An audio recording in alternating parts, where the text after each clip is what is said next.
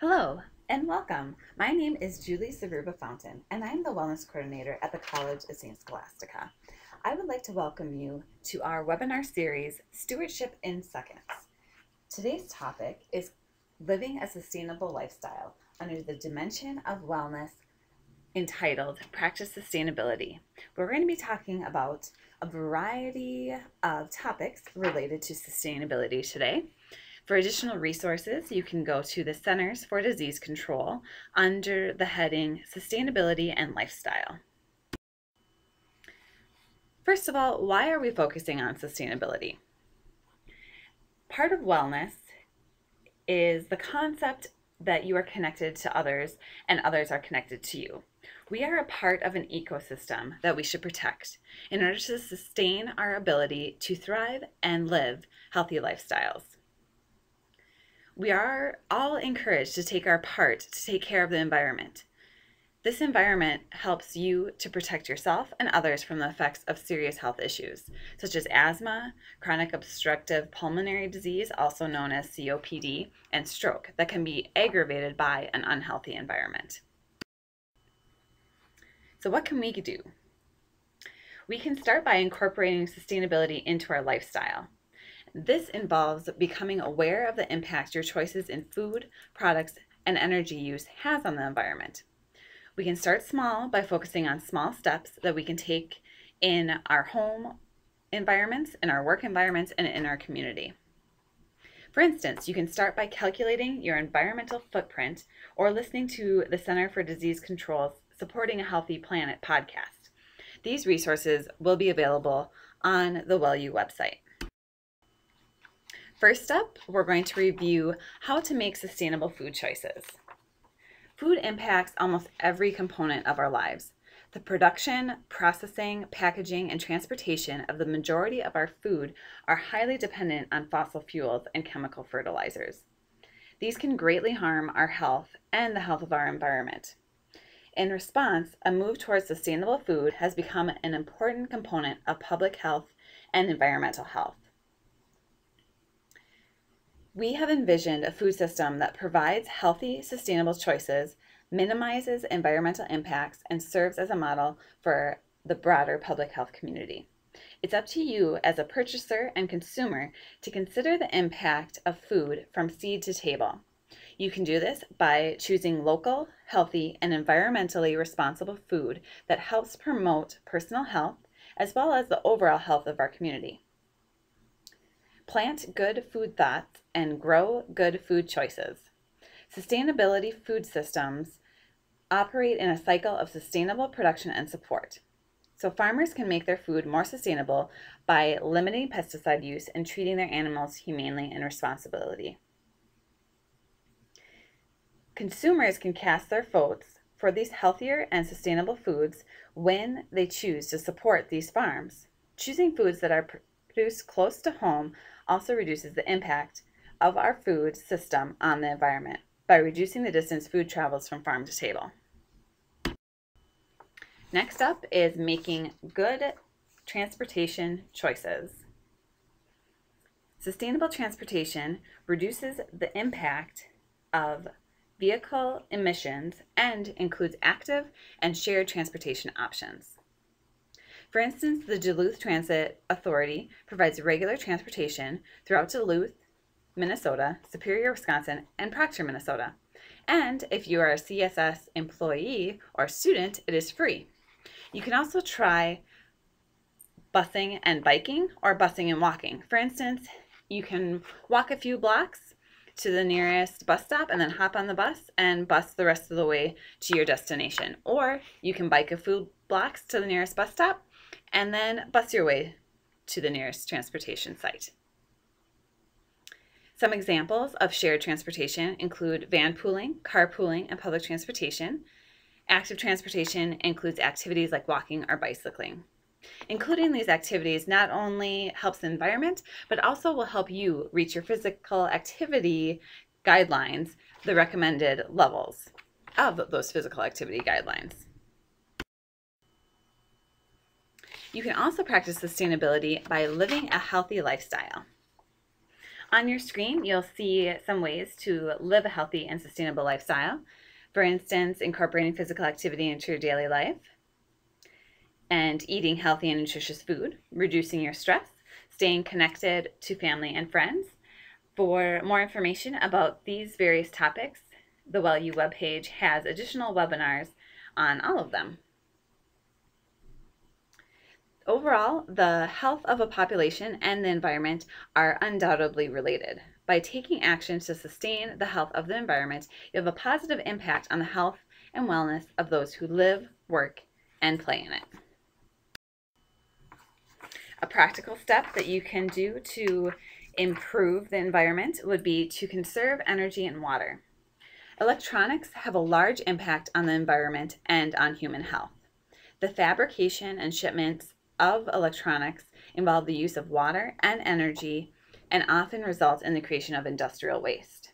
Once electronic devices are in use, they can require large amounts of energy to operate, nearly half of which is generated through burning coal. This type of energy generation produces air pollution and contributes to greenhouse gas emissions, both of which are harmful to the human health. Finally, the disposal of electronics results in a massive amount of waste going into landfills, where toxins are commonly found in electronics, such as mercury, lead, beryllium, and cadmium. These toxins that are found in electronics can leak into the soil or be released into the air through burning. Only through management over the entire electronics life cycle can we mitigate the negative effects on our soil, water, and air and health. Some practical steps would be to turn off your computer. Save energy by turning off your computer each night when you leave the office and turning off computers at home when not in use. Or you can turn off your lights. When you leave your office or are the last one to leave the room, turn off the lights to save energy. Thirdly, you can repair or report drips. Save water by repairing drips or leaks as soon as possible or report them to facilities to have the problem remedied. Lastly, you can calculate your personal emissions on the EPA emissions calculator, which is found on the WellU resources page. Some other practical tips for conserving the future include reducing, reusing, and recycling. In order to minimize the harmful effects of electronic production and disposal, their manufacturers, users, and owners must practice good stewardship. This requires a holistic approach that is concerned with the entire lifestyle of electronics, from design to disposal. You as a user can do several things to ensure that you are being a responsible steward of your electronic resources. For instance, you can reduce. So maintain and keep equipment as long as possible. Reduce energy by unplugging or turning off equipment when not in use. And purchase equipment only when it's necessary. You can reuse, which means borrow or share equipment. And keep unneeded newer equipment in use through refurbishment and reuse programs. Also, recycle. Instead of purchasing new, look for that refurbished equipment, accessories, or toner cartridges, and dispose of equipment safely. There are a variety of resources available in Duluth, such as Neighbors Helping Neighbors, Restore, and recycling programs through the county and the city that you can connect with in order to conserve. Another part of conservation is purchasing environmentally responsible products and services. You as a consumer have the opportunity to minimize the impact on the environment by making choices carefully. This includes buying products with recycled or bio-based content and that are manufactured with alternative energy methods that preserve natural resources. For work and home, we purchase goods such as electronics, paper, lab equipment, and vehicles. Each of these products is part of a life cycle that includes material removal, manufacturing, use, and disposal. Each step in this process requires energy and natural resources and releases emissions and other pollutants that may be potentially harmful to the human health. Limit your purchases to only necessary products when possible. When you do need to buy, consider products that are recyclable, biodegradable, and energy and EPA compliant. Consider products that have a longer life cycle and products that can be reused. Avoiding single-use products such as disposable dishware and utensils, for example, are a good way to be environmentally responsible. Now on to some green purchasing guidelines. When you do have to purchase products, you can consider the characteristics shown on the screen. For instance, you can buy recycled content, bio-based content. You can look for energy efficient and water efficient products. Also, minimal life cycle costs in manufacturing and long product life. And consider the question, is this product really necessary? Do I really need to buy this product? Lastly, one of the final steps that you can do to practice a sustainable lifestyle is charter a green and healthy work group. You can work with the leadership at CSS to form a team that will tackle making green and healthy changes in your group. So a quick overview of sustainability basics. Sustainability is based on a simple principle. Everything that we need for our survival and well-being depends either directly or indirectly on our natural environment.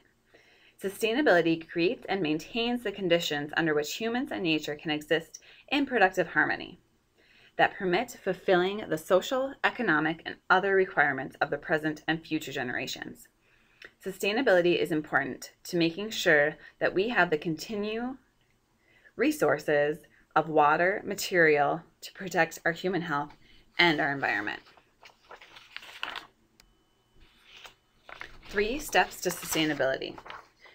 3 things that you can do right now would be to educate yourself on the environment, food safety, and ethics. Ask questions. It's your right as a consumer to know about the products you're purchasing and how they're manufactured.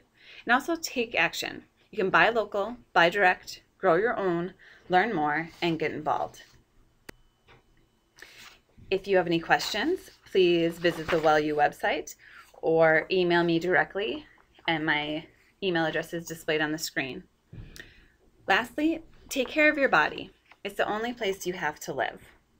What can you do today to take care of your body and your environment? So thank you for joining me today. If you have any questions, like I said, you can email me or go to the WellU website. As mentioned previously, this webinar is part of the WellU Stewardship in Seconds webinar series. Be sure to check out the other topic areas, including finding balance, eating well, getting fit, managing money, seeking spirituality, and living healthy. Now back to that question, what can you do today to take care of your body and the environment? For instance, could you shop at a local farmer's market? Could you make sure that you will unplug your computer at the end of the day? Or turn off the lights when you leave the room? Try it today and try it tomorrow and see if you can make a difference. Thanks again, and be well.